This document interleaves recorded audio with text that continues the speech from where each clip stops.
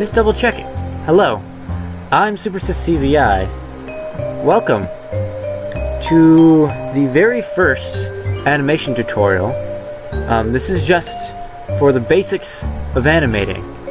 And hopefully, after the short little session of me sitting here and discussing several different ways and several ways to animate with digital art, we will then discuss some things and perhaps have a better idea as to what to do with the next episode. It's also called Green Star Studio. I don't know, that was nice. Anywho, let's begin by, what this current one is about. And you can see it right there. It's a list of 3 things. Because the very first and the most important thing about making an artwork is it exists. Also, the most important thing about homework is turning it in. But you also check to make sure, okay, my mouse is visible. It'd be weird if you couldn't see my mouse. I'm gonna change that for now. Anyway, so first things first, we're gonna need to know, exactly how to make an animation. That's correct. Okay, we're gonna make a little animation. We're gonna have to make whatever it is and export it and have it real to use, because if we don't know how to make an animation, what's the point of making tutorials for animation? I'm sure most of you know how to, but in case somebody doesn't, I want to be able to make sure that they can get up to speed and be able to follow along with the other tutorials that I'll be doing. So first things first, we have to download the program. Download programs first. Having a program to animate with is important. So, sorry, it's a little off it, but let's just dive right in. So first things first, what program? And thankfully I have a cheat sheet right over here that says exactly what it can and can't, what programs I would recommend. Clearly, I'm using FireAlpaca right now. I just updated it, so there's a bunch of new functions I have no idea how to do anything with. Also, it turns out that my computer was sending out audio. Anywho, so FireAlpaca is one that allows you to create different types of animation and then export it. And I've just been using it for some very simple artwork, but it's also free for artwork, comic work. But let's see what else is on here. Game Maker Studio is also on here. Just gonna open up some other ones. So let's see if I can also make this. Can I increase the size of the zoom in? Okay, cool. So you can see that there are. Game Maker's always been free without professional. I don't know why I said that. I'm being silly. I've used Game Maker for 10 years. I should know better. So, first things first, FireAlpaca is a very basic but powerful at the same time tool engine that allows you to draw shapes, allows you to onion layer, allows you to export to frames, which is important later on when it comes to animating. So, secondly, did I open Game Maker yet? I know GIMP opened. I don't know if Game Maker did. Yeah, so GIMP. I used this back in high school. It's still very powerful. This version is currently an older version. If I check the help. Is there like an about? There's an about. 2.2.8.8. I'm sure they're probably 3 or something by now. And I didn't get a lot of time to figure out exactly what I could do with GIMP. Push come to shove, you can make animations with it just fine. We'll get back to GIMP later. I'm going to keep trying to open up that one. Another nice one that I do like to use a lot is Blender. Blender is a 3D animation program, so clearly, why did I bring this up at all? Well, Blender, as it turns out, has a video editing software that I've been hoping to use for some time. I haven't learned how to do it yet, but it does have that. Also, I seem to have some of that open, so let's just drag a new tab. also opened up the editor earlier today. Can't tell. But yeah, so each of these programs I'm recommending for different reasons. So first of all, FireAlpaca, you boot it up, it's easy. You just gotta know 3 things to, 3 to 5 things to, make a good animation for FireAlpaca. And right out the door, bam, you can animate. Nice and simple. Game Maker, on the other hand, is, meant to make games, but it was initially created as a GIF creator and editor. So for someone like me who knew absolutely nothing about drawing back in the day, Game Maker was my introduction to animated images. It was my introduction to creating GIFs and creating sprites and such. And I didn't have a tablet those days either, so sprites are really helpful for art. I'll mention that later, but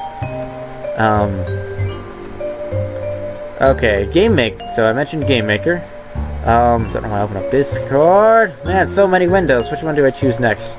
Okay, text. So the GIMP's a little bit more advanced. It's kind of like Photoshop. I went to school and learned Photoshop and learned the rest of the Adobe suite, but GIMP is like one of those. Also, this is Blender.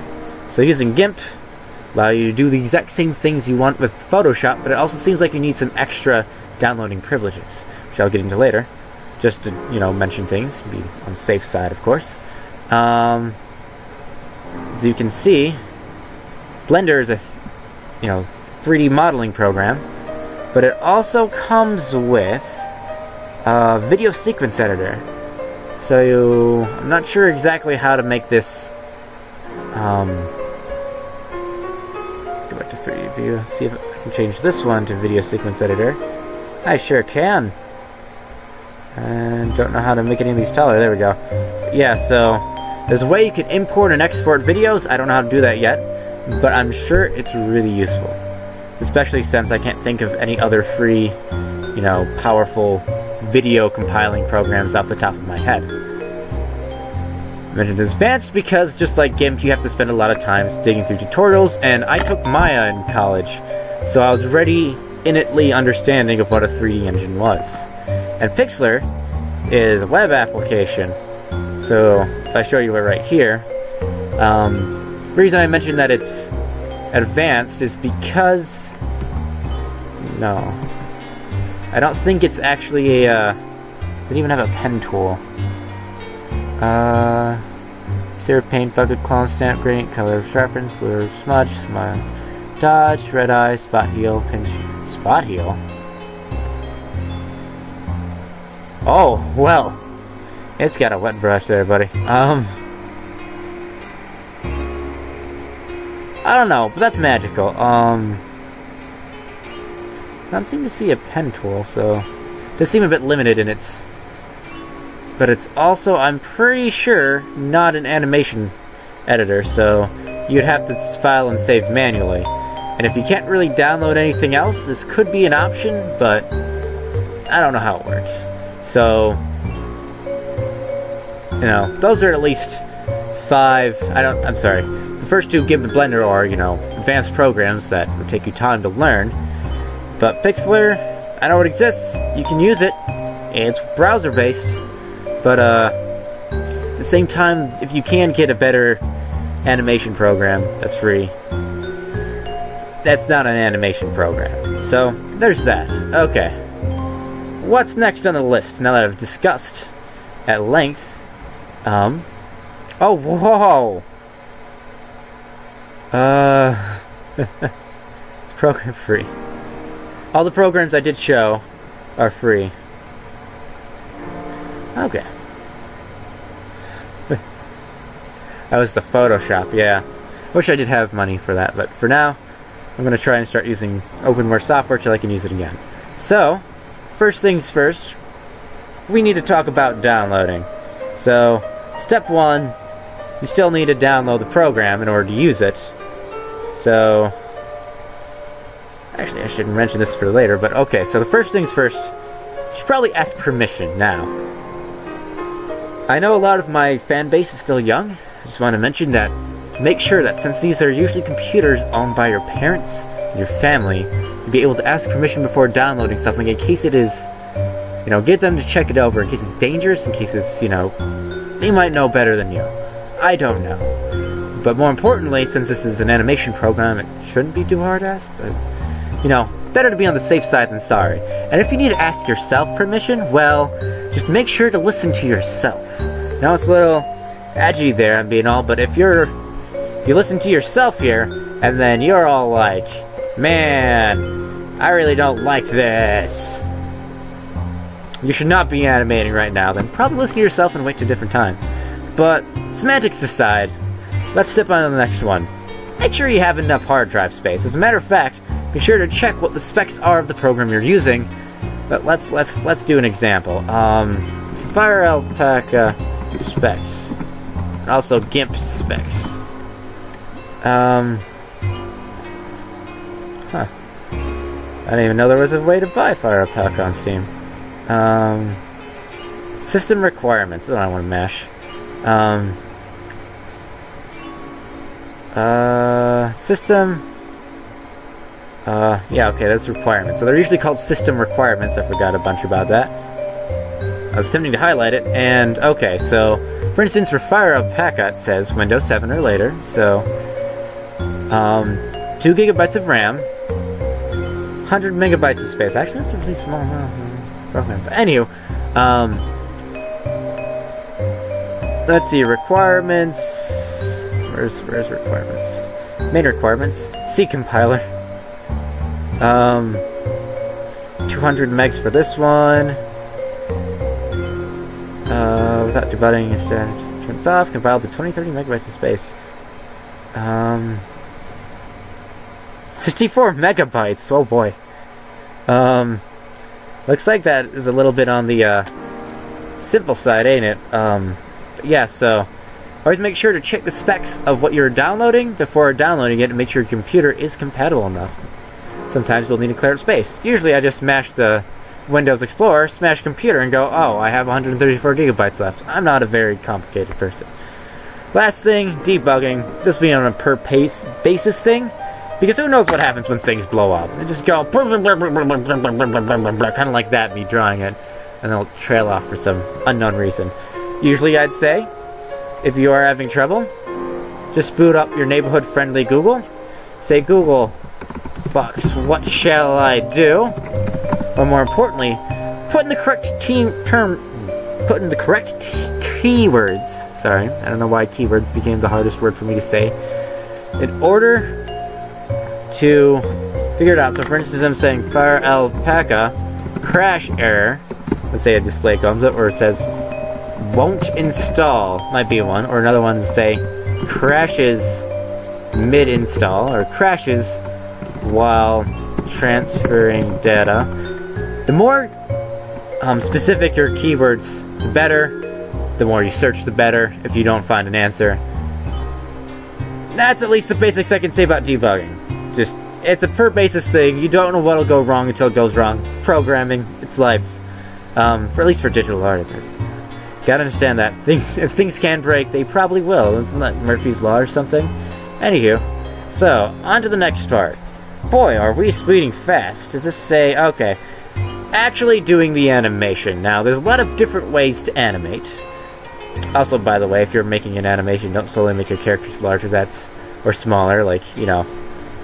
There's certain things, but we're not going to delve deep into all the nitty-gritty of things. We're going to delve into how to make frames. That's super important. So as you see here on the right, sorry, so let's see, how was I framing this? Okay, so what do you use to draw, first of all? This is a computer. This isn't like pen and paper. This isn't like sculpting with clay. What do you use to draw? So, normally, people use, I don't have a camera up right now, so I can't exactly show you. But this is the thing I'm using. This is the thing I'm shooting right now. It is a tablet, and it does pressure sensitivity. And I think even the more fancier and expensive ones have like tilt sensitivity, and even the even more expensive ones allow you to just draw on the screen. That's magical. But I know some people don't have one of these, and they have this. Clearly, I always advise do a tablet. But if you don't have a tablet, if yours exploded or tore apart the cable like mine's slowly happening, you need some options, don't you? You don't want to be left behind from animating. So what options do we have? Well, at least I have two. I think I thought up of a third one too, and I forgot it already, but first things first, pen tool. Pen tool allows you to create fancy curves, you know, without even trying. So then I have pressure sensitivity lined up. Yeah, look at that. I did a thing. So curve tools are usually important, especially in programs like GIMP and Photoshop. They'll allow you to create more or less vectors, and even though that pen tool wasn't exactly it's useful enough to create curves without having a tablet. Although, as I mentioned, there's pressure sensitivity. So what you'll want to do is paint certain parts. Okay, let's just say I have a line here, and you'll erase parts of it. Boom, the eraser tool. Boom, done. Now it looks like a slightly better curve than before. That's at least how I do when I don't have options. Okay, let's script that all out there. Okay, so 15 again. The other is pixel art, which is how I grew up doing it. It's very easy when you're working with tiny modular pieces. Modular being, you know, fancy art term that means like Legos, it's building blocks. So when you have modular pieces and you don't have to work with a lot of them, whereas this is like, look at all that rasterization happening. Whereas this thing right here, it's just straight. So many pixels. You can do a lot. Like for instance, if I wanted to have her do like a idle animation, they always do. I go like that, and then drag the character down like that. Is it Control Y? Yeah, Control Y, Z, Y, Z. And I do one of those animation things. It's a lot easier to change one pixel than it is to change 100.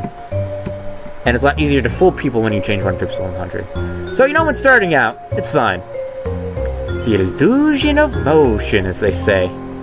But, continuing on, actually I'll leave that up there. What's next on our list?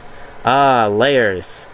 Now that we know how to draw, or at least have some semblance that we could take a tablet or a mouse and then squiggle something onto a screen, more or less. Just anything. Seriously, I'll go make a frame right now.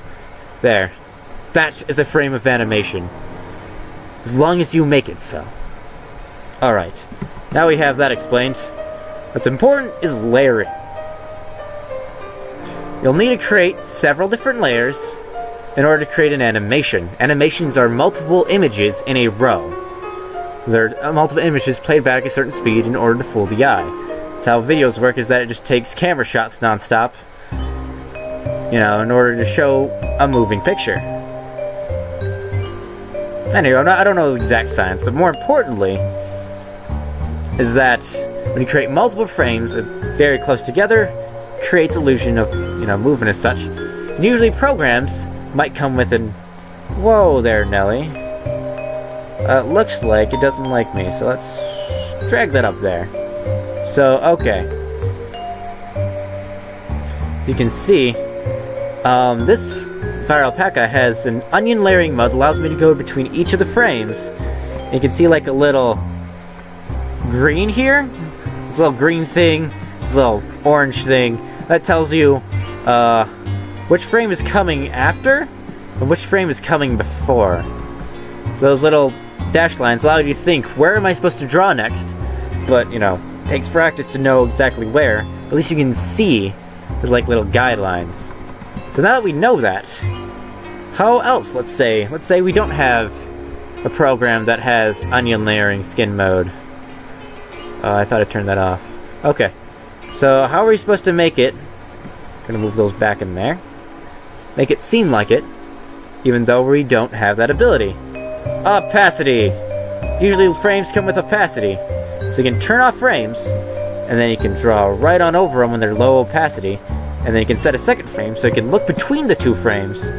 Usually I try and make one a different opacity than the other. So you see 116, 125. Actually I usually like to do 40-20. So you can tell which one's heavier. You can tell this one, so 20 is before, so this one's before, that one's after. If I wanted to make some sort of in-between that was weighted in a certain direction, whatever those words means, I could. So, opacity, if you don't have that, or if you do have an onion layering thing, use it. It'll help you out in the long run. Okay. But more importantly is to have 3 different layers, which I do at the moment. If I wanted to make this into an animation, which I might at some point, I may very well do so. I may do so. Yeah, so we do that after the stream's ended, just to give you an example. But yeah, so you need to create multiple images in order to have an animation to render. It can be 2 pictures of a video game, copy and pasted onto a canvas in order to render out. You can do screenshots. You can do whatever you like, as long as there is an image and a second image. It could be absolutely nothing, and it could be the worst, like, nausea-inducing animation ever, but it would still be an animation. That's the point. Okay. Now we've gotten past all that stuff. Now we need to talk about exporting. Okay, so exporting is the way of taking these random drawings inside the program and throwing them out and creating an animation with them. But there's a little few hiccups you might need to know about so that you can understand how each program creates its own animation and what work it does. So, to begin, let's talk about how they export, and it's usually done in a matter of 2 ways. Either indirectly, where it'll shoot out every single frame as if you had just saved it, which is why I mentioned Pixlr earlier, because that's just doing the same function. Or it'll export the GIF directly. Photoshop has an option for that. You just do a save as web. GIMP also does. I'll be showing that in a bit. But so for instance, if you want a high quality animation, you probably want to have it frames, and then go to something like Blender or After Effects or Premiere, and then compile all the frames together. They usually have a very quick way of going, it's an image sequence, now you can export it. Very easy way of doing that. So, usually if you want high quality, so let me just put high quality, so I don't actually write the wrong thing. That's that. You get each of the frames out, you'll be able to export it in whatever video editing software you have available. I think Macs actually come with video editing software, so if you're on a Mac, that's a good idea. Actually I'm gonna keep those on there. But okay, so this will be lower quality. More or less. You have to compress. Actually, I'm not even gonna call it lower quality. I'm gonna call it compression. It means the same thing, but instead of telling you that it's one's good and one's bad, one shows that, you know, you have to drop colors when it comes to using a GIF. I think GIFs can only use 255 colors when animating them, or when exporting them. So if you're doing a pixel art animation with a low palette, you should be okay. But if you're doing like a drawing with all this anti-aliasing, and you add a bunch of colors in there, and it's just all over the place, there's going to be like all these in-between colors, and you drop opacity, for some reason you're coloring over everything. That is going to be compressed in a GIF. I think there are other codecs and have a high enough bit rate, but more or less, programs will come with one or the other, and it's important to understand how to do both. Conveniently, FireAlpaca just happens to be one program that does both. Now if I hit the export button, wait no, let me give you an example of both happening. So I'm gonna select all that aren't that. I'm gonna hit the delete, not delete button. Just gonna nuke it from orbit. It's the only way to be sure. So if I hit tool, no, I need to drag those outside. Okay. So now we got these 3 frames of layering that I showed earlier. We're going to show exactly how to export in FireAlpaca. There are other ways to do it in other programs, but I think I just have enough time to do it. So first of all, export layers, bring up a thing, and I'm just going to toss it on the desktop. I'm going to give it, yeah, I'm just going to say select folder. Do I want to make background transparent? Let's say no. But as you see, right after I tell it to, you know, render it, it'll say open AHAHA, its animated GIF convert service. So it has its own created GIF software, which looks a lot like this. And so, you can even set frame rate, the loop replay. More importantly, I need to pick up the frames for the animation. So, I don't know, I need to still have open. I'm sure it has its own. They all have their own. I'm sure if you want me to work with one another day, I sure will. But for now, I'm just going to show you how AHAHA works, and then I'll be open for questions. So, gonna wait for AHAHA to open up this animation. It's kind of big. I think I did 720 by 480. Actually, now I think on it, I can get all those back. Actually, I'm gonna get Y a bunch. Like that. Save it out. 1, 2, 3, and now you can count 2, 3. And now there's a little animation happening here. You can slow down the frame rate. I can't handle anything lower. A second's pretty hard. Ooh, that one kind of looks nice. Let's double the frame rate. Actually, let's go crazy. 30 frames per second. No one can even watch that. 12 frames per second. A little closer. I think it has a default of 8 frames per second. It'll make every single frame its own speed. We're going to have loop replay on here. I'm not going to insert the logo, just in case you know, wanted to look the exact same as the way you asked for it to come out. I'm going to hit download now. I'm just going to open this.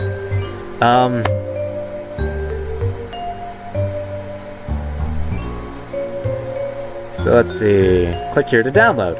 Okay. 1, 2, 3. Boom. Say layer anim GIF. And now I have it on my desktop because I seem to just be dumping everything to my desktop. And there it is. There's the animation using the 3 principles that I had talked about today. Having a program, downloading said program, having a program,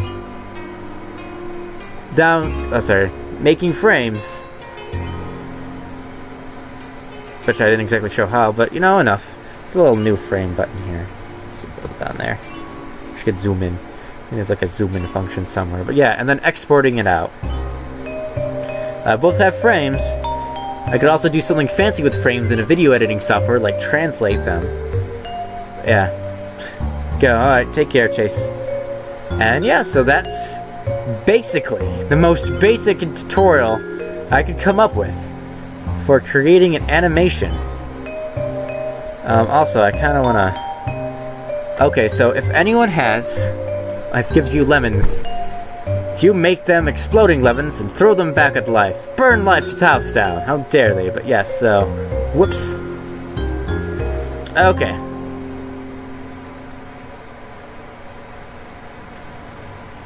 Oh, okay.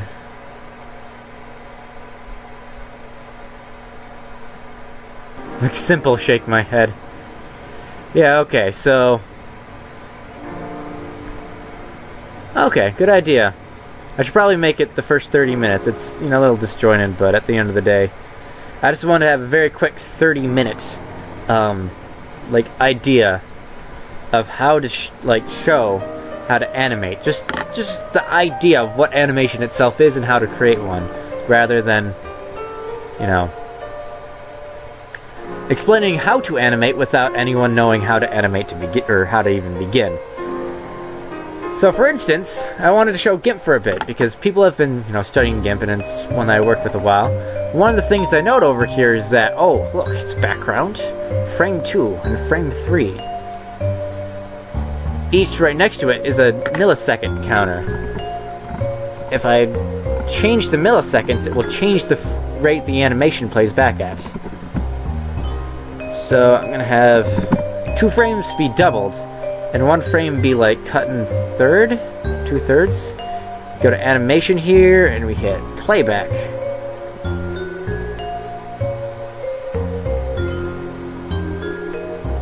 Now play back the 3 frames. Wait, did I? Yeah, okay, so they're playing back that 2 frames are longer, 1 frame is shorter. Oh, no worries, don't worry. I'm sure in the other tutorials, we will, you know, when I start doing animations that people can try and walk through with me, that will be a good idea to, you know, sit down and discuss with me if anything goes wrong. Like I said, debugging. It's important to, you know, stop by and say, hey, what's going on? Need any help? Make lemon pie. Ooh, lemon pie does sound nice. But anywho, so I'm going to create a new GIMP file. Yeah, sounds just fine. I'll close that one without saving. I'll just be doing an animation in the same sort of vein that mentioned earlier.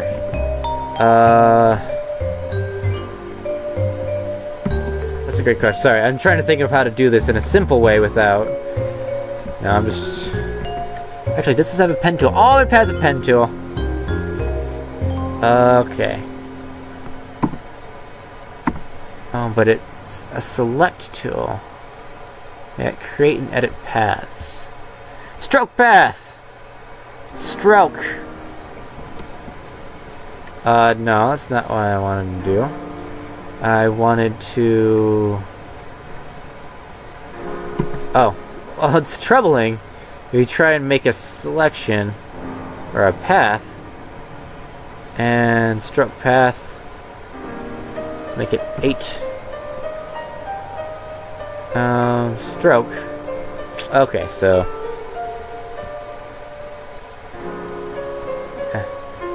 Oh, no worries. I'm just gonna... There isn't much to talk about right now, so... Oh, this one allows you to even edit paths after you create them. There's like a path? Oh, there is a paths! I'm gonna delete that one. It's nice that creating a new path doesn't overwrite the old one. Photoshop CS5 has trouble with that. But, you know what I can do? I can... Why won't you stroke the path? Oh, do I not have a path? I don't have a path selected. Well, yeah, logs? I want to stroke the path. I'm so confused what's going on right now.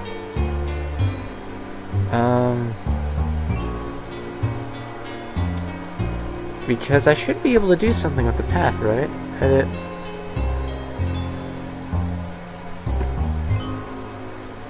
Oh, there we go. Okay, you have to click it so that appears again.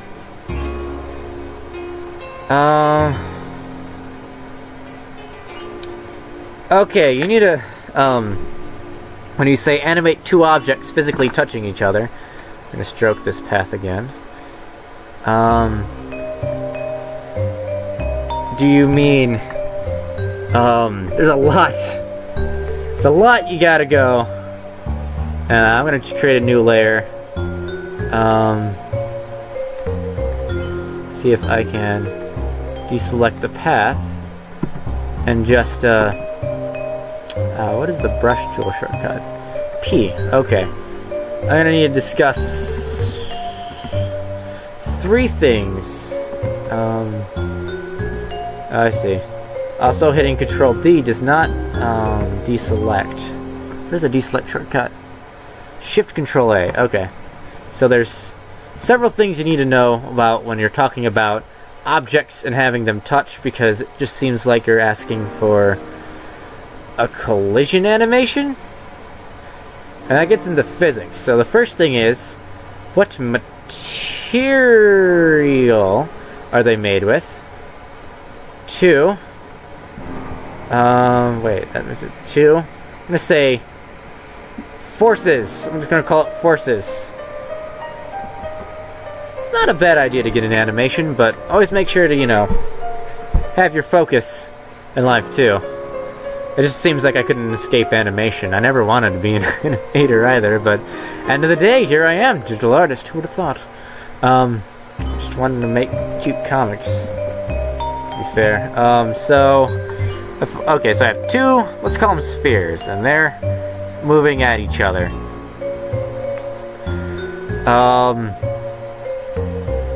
The animation I've taught you so far literally just has 2 frames, or more or less, where there's 2 of them apart and there's 2 of them together.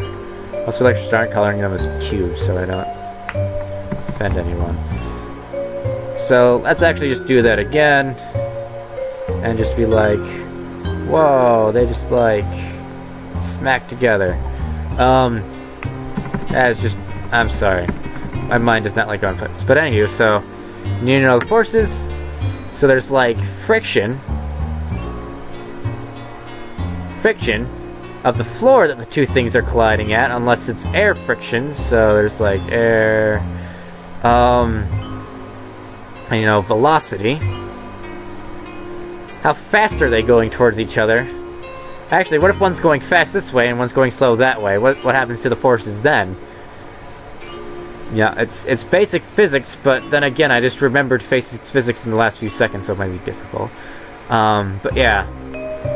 And also, probably the third one, I just remembered this one, style. So let me give you another frame by frame analysis of what would happen. So let's say they're just physical cubes. This one's going like this one's going like this, and the next frame, they just collide. It's probably a very slight swish. Actually, let's drop the opacity a bit. Let's make sure that there's a opacity, go down. Okay, so there's a floor there. Let's just pretend the floor is straight. Floor is lava. Okay. So the next frame, want them to be collided. Try and not cause them to shrink. It's like the one tip I actually gave. So then they collide, and then the forces react to each other. Let's say that they're equal forces. Let's say they equal. I messed that up. They're probably also squished a bit. Just a teeny bit on the impact. That could either be shown by it being vertically taller, or maybe the 2 kind of overlapping with each other. Depends on what you're trying to do, how much realism you're putting into it. And then frame 3 is going to be similar, but they're just going to like kind of be sitting. They're like perfectly equal, which they usually never are, and usually friction causes everything to roll around anyway. I'd just say that for all intents and purposes, now force equals 0 for each of them, because I'm a math nerd.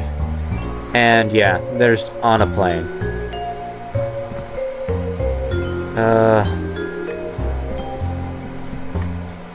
Oh, why are you trying to... Oh, this is so weird. Control Z does not work the way you think it would. That's a good point. This goes back into what I was talking about when it comes to material. Since I didn't talk about their materials at all, I assumed they had the same material and they had the same velocity, so they just collide both in the same rotation, let's say, as well. You collide, nothing happens, little squish. If you also, I should mention right before I leave that one, behind, let's say we want cartoony. Why when I create something and then change its transparency and then try and create a line, sides, okay. Let's say you want it to be cartoony. Let's say you want them to actually deform when they collide. That doesn't make sense. Usually you do like a circular, but think about it like a liquid. You want them to conform to the space that they're colliding into, the way that makes sense to the viewer. So if they're still equal forces, it'd look a little bit more like this. They're trying to conform to a similar space. This will be like one frame, so it'll be gone pretty quickly. But it'll look like that. This is when they're colliding with equal forces. They're both like shoved together, and then they retract, which might cause some opposite movement if you want to do that too. Just because of the compression. But okay, back to your next question. You asked, what happens? Like I said, I'm just doing a bunch of math right now. It's nothing special. But you're saying if there's a big object and a little object, and here's the thing. How does that work? I'm so confused. What? What? Oh boy. I'm so confused. I'll get to your question. AKA logic, yeah. What do you mean? I'm so confused at what's going on with my program. My apologies. It'd be easier if I showed you this in Alpaca. I think I might do that. Just close that. I probably should have saved that. Let's just create a new one. 720/480, got it. So let's minimize it a bit so that we got some space for y'all. And it's gonna do that, isn't it? Okay. So let's zoom out. So we have our two spheres, being all spherical, but one of them is bigger, one of them is smaller, and they're both, let's say, the equation changes because, again, you know, it's physics. I know I keep saying basics. So, force equals mass acceleration. That is basics physics equation. So the force, the driving force, is dependent on the mass of this and how fast it's accelerating. Mass acceleration, which, to be fair, if these are going at a constant speed with no friction on the ground or equal friction, having a force, which is really just friction is like it's weighed down by gravity, force of gravity, and then pushing back up against it and back in the direction of its rotation is the force of friction. You know, yada yada. It's stuff you learn in school. I can't remember that well. But okay, so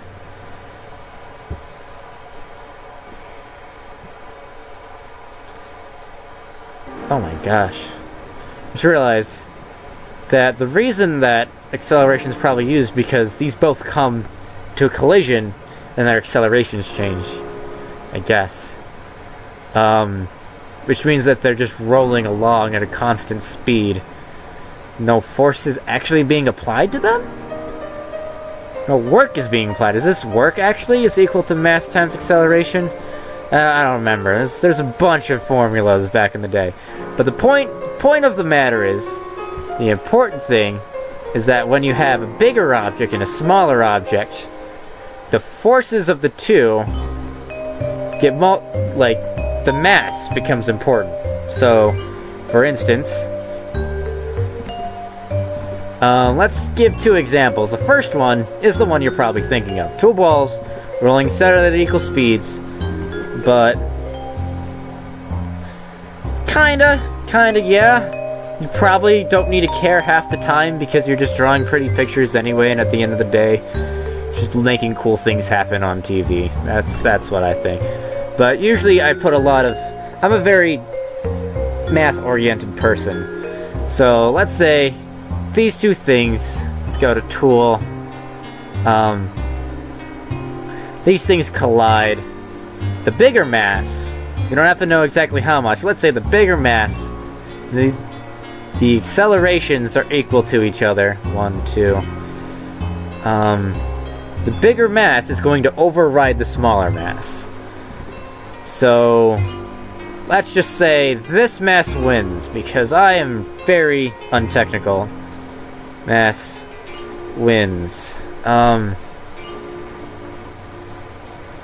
what'll probably happen in the next frame is that this mass will look like as if nothing happened. Let's call it a squish frame. Let's say they squish. So this one's lost its all acceleration this direction. This one's A is equal to 0, let's just say. But this one's acceleration still has a bit of jive, let's say greater than 0. So because of its mass being greater than the other, tiny m, so it's going to want these things to roll in this direction. It's going to want to continue moving. Inertia.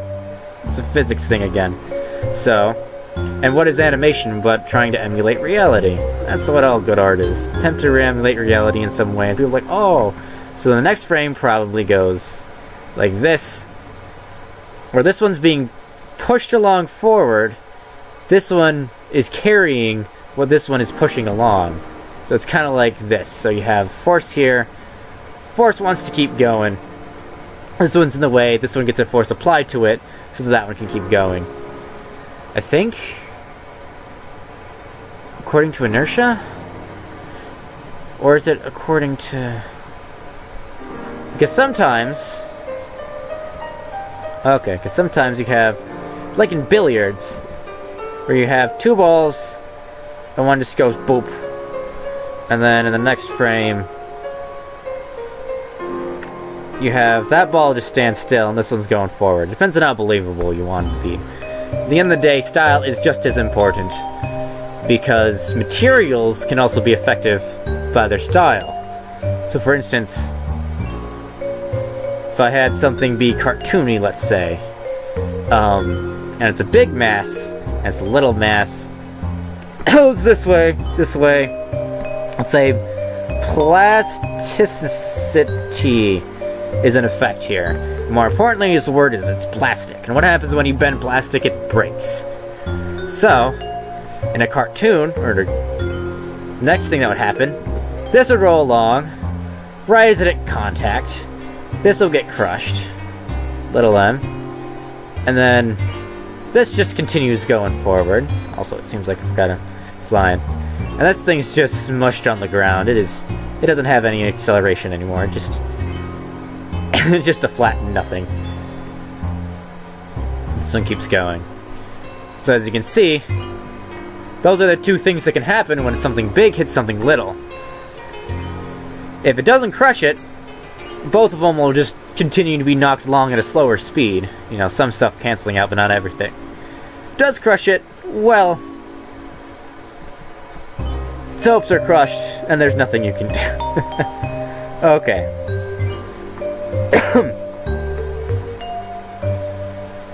Okay, so more or less that's basic physics. I'm gonna look up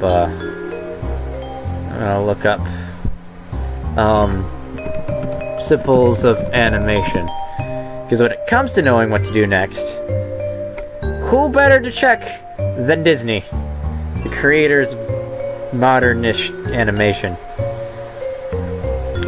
Honestly, what are you doing other than trying to emulate life? So, probably check to see if anyone else is on the stream. Wouldn't be important to know. I see, they've been gone during the half of it. That's fine. But okay, so we have squash and stretch, which I've been mentioning a few times. It's the idea that things that are flexible tend to squash on impact. And the more cartoony, the more you want them to sort of... It's also kind of a motion blur effect, but it looks better when you don't blur it. I don't know. Condension. Also sort of like muscles expanding and contracting like that horse there. Anticipation is more of a video technique. It's like lining up a punch. If somebody just does a quick jab, no matter how much the other person is hit by it, they could be flown off into a mountainside and explode. But you'll feel as if they didn't put all their power into that jab. Whereas if you pull back your arm... Okay, let's actually just visualize this. So, okay. We got Stick Fighter here. He's looking... Put him in a nice Put him in a nice horse stance. And then we got Stick Fighter B here, who's kind of just like, oh dear, I'm going to get punched soon. What do I do? Maybe their legs are wobbling too. Wobble, wobble, wobble, wobble. So if I have no anticipation there, just have this left hand just go straight forward.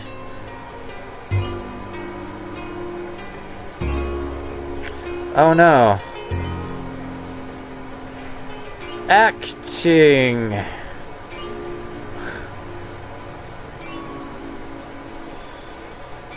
Punch, even though it didn't connect. They could fly up into a cliff and be like, oh, did I punch you? Did I punch you? And they'll be like, in a cliff somewhere.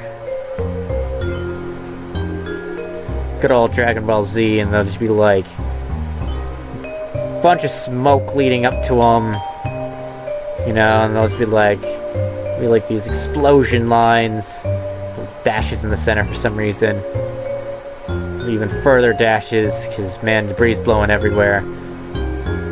But because these two frames happened, you don't feel like that was a hard punch. We had a frame in here of where he pulls back his hand, like, maybe like has that hand like aiming out, like, oh man, I am totes gonna like wreck your day, and that person's like, oh dear, I'm still scared for some inexplicable reason. I don't know why I'm doing it like this. They're still just like that. It gives you the feeling that between this frame and this frame that there's extra power behind it. It might make this part more believable, though I can't do camera pans attack. So, now displaying that one, we have staging, and theater. Direct the audience's attention. The presentation of any idea that is completely and unmistakably clear. So, silhouettes. That's what we call it in drawing, at least. Or also, videography. Rule of thirds and such. Straight ahead, action, and pose to pose. Which I've been doing pose to pose. So for instance, when I was animating this, I went straight ahead. I just did things as they came. But pose, I'm sorry, these are pose to pose. But straight ahead, like drawing each frame, going a little like that. And then just slowly, surely walking. Wait a second. Gotta remember to actually put some extra stuff in there. I say as it slowly becomes condensed and crished. Just like that.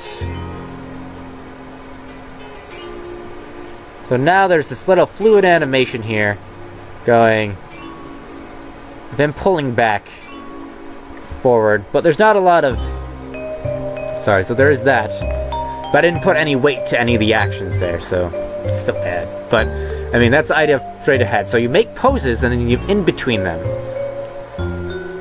So maybe, oh wait, what does this say? It says pose to pose is better for dramatic, emotional. Yeah, so normally when you're doing 3D animation, there are arcs to your curves and such. But you still want to put out poses so you can frame this and stage the scene. And so we have follow through and overlapping. So you follow through and overlapping.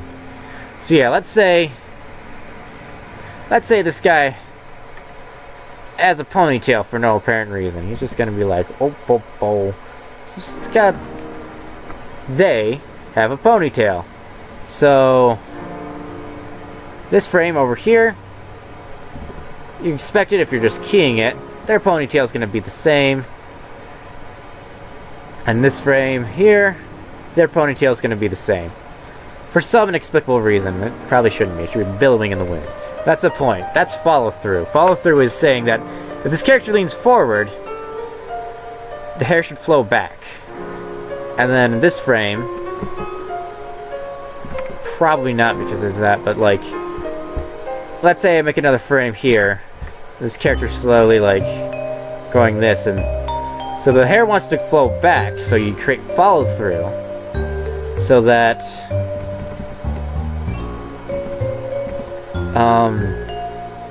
give a little time for, wait, does that, where are the, oh, I see. That just goes down a little more, so that you feel that there's weight to the object that you're creating. I'm sorry, not just weight as in the movement, but the weight as in it's like rope. It wants to dangle back and forth. Okay. And then we have ease in, ease out. Easiest way as I can show that is by creating, let's say, a car. And we want this car to come to a stop, but also animate it poorly. So, let's say, there it is. Here's the stop sign. It's off screen because for some reason I don't want to pan the camera. So, easing frame 1 is going to have that car. Probably not there, but let's just say it's there. And if I duplicate that layer, there's also a duplicate layer function, by the way. And it should stop at the stop sign. Frame 1, frame 2. Also, translation. Forgot to say translation, rotation are also very important, useful tools if you aren't very good at drawing. So, you can just drag stuff. Create one frame and then turn it into 10. Now you're thinking with portals. Now ease out, because we want it to screech to a halt, to show how much speed is coming in it. We'll have like an in-between frame here. But what I'm going to do is duplicate this frame next. And then make this one go like this, in between there. And then duplicate that one. And then go like this. Boom, boom. Boom, boom, boom, boom. And then we slowly but surely create cars that get closer and closer to their destination. Never quite reach it. It's kind of like that math problem I was telling you. Oh, if you get closer and closer to the destination, never reach it. Are you really doing anything? Can you ever really reach the end? Well, of course they say, yeah. Of course you can. Oops, duplicate that one. Toss it there. And then, that's also why that onion layering is so useful. So yeah, so let's see if I can I page up and down? Okay, so you have the car. I'm gonna hit view. Onion skin on. Oh boy. I'm gonna turn onion skin back on. Okay, onion skin, and the car slowly pulls up. It almost seems like, you know, you weren't just also, by the way, good tip. When you're translating, it's a good idea to hold the shift key so you don't accidentally, you know, wobble back up and down. Just realized that. So, you can see it's screeching to a halt, and it slows down and stops. And it gives it that extra sense of reliability and readability. You might also, like, change a few of these frames to have it sort of, like, fall in on itself before it hits the end. Who knows? Cartoons, you know? And then we have arc. Most natural action tends to follow an arced trajectory. So yeah, ease-ins are kind of like that, so let's get an example by drawing another frame. Let's say stick guy's like, oh, I threw it. Oh, I threw the ball. And this guy's like, oh, I'm gonna catch it. I'm totally gonna catch this ball because apparently this is the pose you do for catching and not for messing up completely and utterly. So, you'd expect, yeah, parabola through the air. You'd expect it to be like that and then slowly grow bigger over time till it's apparently a bowling ball and the sky falls to the ground because you didn't see it coming because it's so far in the distance. Anywho, so most anything is like that. You have a guy's ponytail. Let's go with that one, or girls. Their ponytail. You'll notice that at any point in time that I'm going to swing his, her, their ponytail,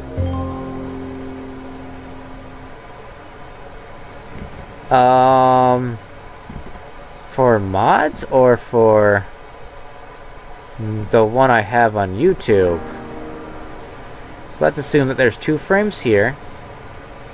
There'll be an arc where this goes. You don't want it just to linearly go between these 2 points. You want it to feel as if it's swooping down and then slowing to a stop here. Maybe we'll even curve up a bit. Show that the weight's starting to come to a stop. Like for pendulum. A pendulum, straight down, and then you have a left pendulum and a right pendulum. And, you know, they swing from side to side.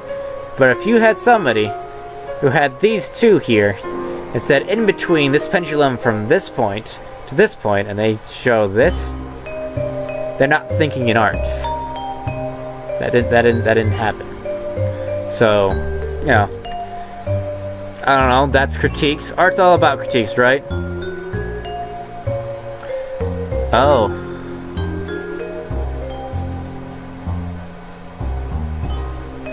Maybe the hair was secondary action, and maybe the follow-through and overlapping action is like if somebody were to punch and their head follows through. Or maybe like, or maybe it's more if we have the person who's like pulling back, they're gonna punch, they're gonna like punch, and then they punch, switching around. They kind of stagger forward a bit from the inertia and trying to stop themselves before riding to that position. So this is 1-3-2. So that frame goes very shortly before hopping back to this one, which is the key frame, because they stagger a bit before getting straight because they're fallible. Sure.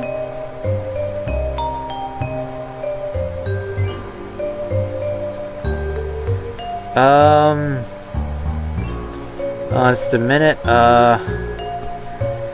Can I look at my server settings? Let's see, invites.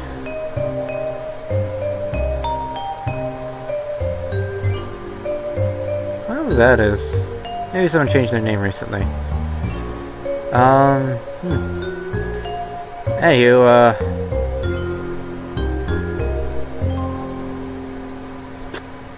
actually, I think what I'm supposed to do is I'm supposed to go here at like instant invite, and then you want me to paste it like here, yeah? Something happened?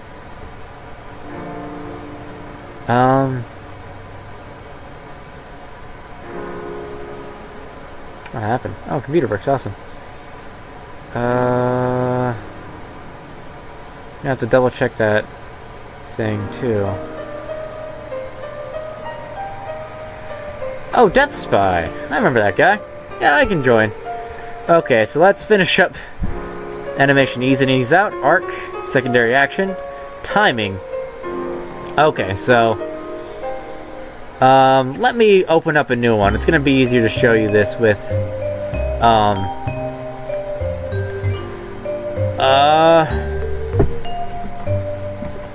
you know, okay, so let's say we're doing a run cycle and I don't care about it. I'm just gonna have it be super cartoony, and it view, onion layer, and then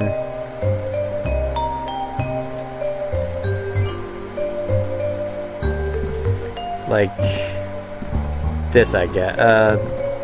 This, I guess? Okay. Not even arms, so we just have 2 things. So if I hit view, autoplay, that's what it looks like at 12 FPS. Let's add some in-betweens to that, though. Some basic, rudimentary in-betweens. And sometimes I drag the first frame up to the top so I can see what a loop will look like between the 2. So this isn't gonna look good at all, let's just say that. But now if I've hit view autoplay, it's a little slower. Let's make it even slower. Let's add another frame in between there.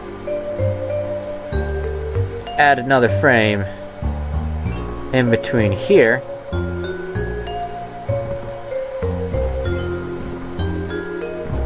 Let's have this one be like a snap frame. And then add another frame in here. Okay. Do a little circly thing here. And then add another frame. If I go up here, I need to update GIMP probably. That's probably what I need to do. See, debugging.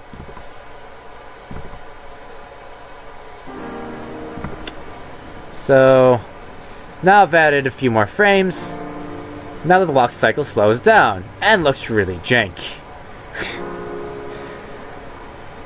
Now, but that's the point of the argument, is that if I keep drawing more frames, the animation slows down, and what does it happen? It exaggerates the action that's happening. So, you know, slowly but surely.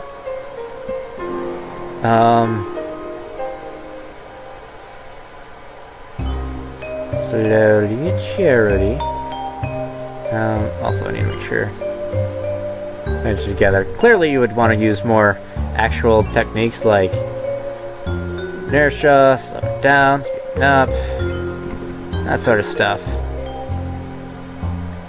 But I'm right now just trying very clearly to give a quick idea of what a 2-frame can look really fast, and like you really want the action to happen very quickly. Whereas slowing it down to about 16 frames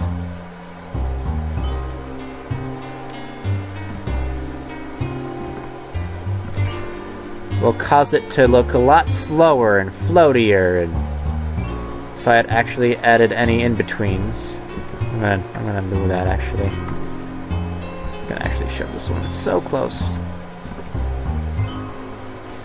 And then hit View, Autoplay. Now it's this really over-exaggerated walk cycle, which is bad. But the idea is it's over-exaggerated, and unlike a 2-1, which is going to look really, really fast, which let me just take layer 1 and layer 5 and just go like that, and hit View. I think I need to go like this, figure out where I put layer 2 at, delete that, hit View, Autoplay. That's what it's going to look like if you don't have it exaggerated. Whereas if you do have it exaggerated, look like that. It'll change the mood, more or less. So in dramatic scenes, I can understand them having exaggerated scenes, because you want a lot of time to just like see the emotion happen on the face of the character, you know? Kind of like that. Maybe in like a fight scene, like Naruto or something. Solid drawing means taking columns 3-dimensional space or giving them weight. Okay, so the things are the 2 balls hitting each other. That's volume and weight. That's solid drawing, I guess. Physics. Characters' left and right sides mirror each other and look lifeless. Okay. Okay, yeah, I'm having weight to things, so this is just weight. And appeal? Okay, so I've been drawing a lot of stick figures, but the one that they always show for appeal is like someone's about to wind up. So if you think of somebody winding up,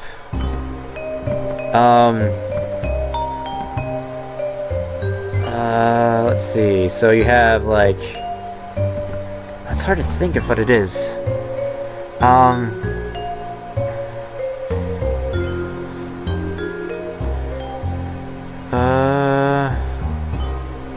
Feels the character is real and interesting.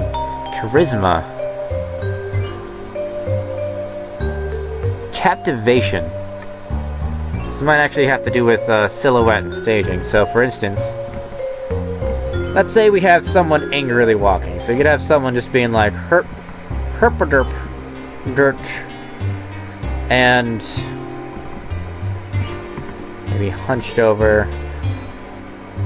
they're like, there's like, so like one hand swinging forward while that leg goes back. Okay, so normal cartoon. Would you think this is an angry? I didn't add angry eyes. Think this is an angry walk cycle? Not really. Now, because there's nothing here telling me that this is angry. Now, if I like curve the character, have them like do this like spread arms pose, and have them take really big. Let's see. Well, they still gotta lean into it. That's.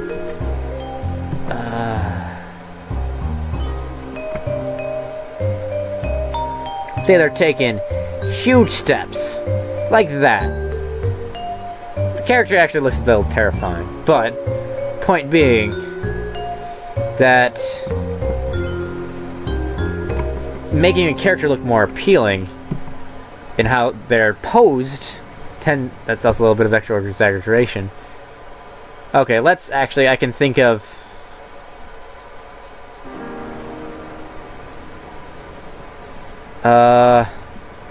let me duplicate that,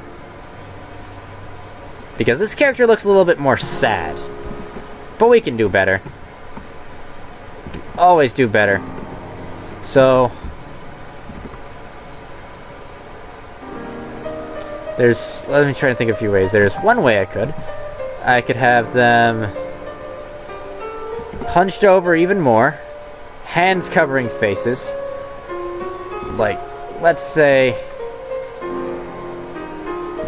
maybe even have their legs wobbling a bit, like they're ready to give out at any moment.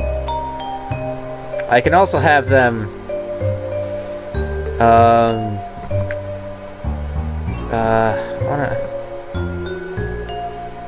let's see. That doesn't work quite that well, does it? Sure, but yeah, you could have them like they're also crying for some reason because they're sad. So yeah, adding a little extra motion to it, because this kind of does look like a sad one. But that might give more of an exaggerated and understanding to the audience. Maybe it's also the design of the characters, I don't know. But anywho, I think that should wrap it up really all that well. So we'll be doing a different, hopefully next week, either I'll be working on my comic, or we'll be showing a different type of animation technique, and I'll just simply sit down, go through the ropes, and try and discuss what I'm doing. We're going to create an animation on a theme for probably one of the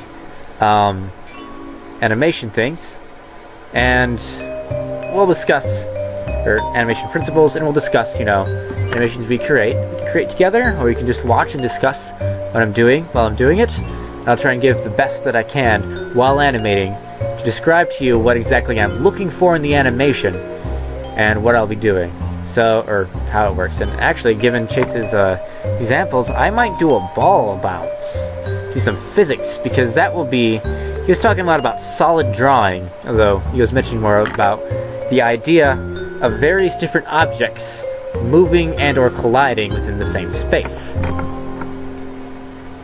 So I'll give that some idea to it.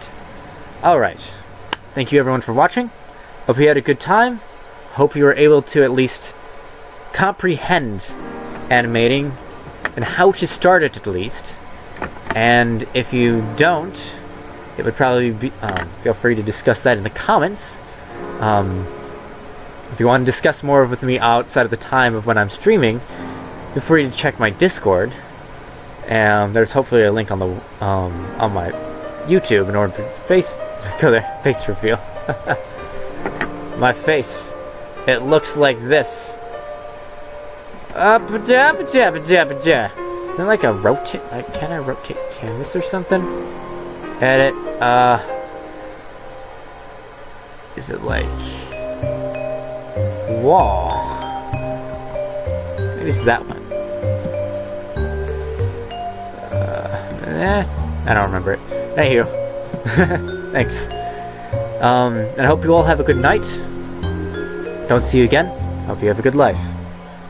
Bye-bye.